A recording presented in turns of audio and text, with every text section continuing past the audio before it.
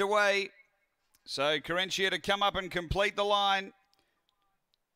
Looking to make it 5 wins straight. It's his first go over the longer trip here. Light on. We're ready to go. Set to run. Racing, Carentia flew out. It's going to drive up and be the leader early, out by a length and a half on Springvale Slick. A couple away came Oakvale Astro and Springvale Georgia last of all, but down the back it's Carentia. Out a length and a half to Springvale Slick, trying to stick on. 4 away Oakvale Astro and about 7 away Springvale Georgia. But up to the turn, Carentia still with that couple of lengths buffer over Springvale Slick and then Oakvale Astro. It's Carentia clear of Springvale Slick, and Carentia going to be too good. Beat Springvale Slick by 3 in the end. Oakvale Astro and Springvale Georgia. The time here around 29 and 70. Too good here.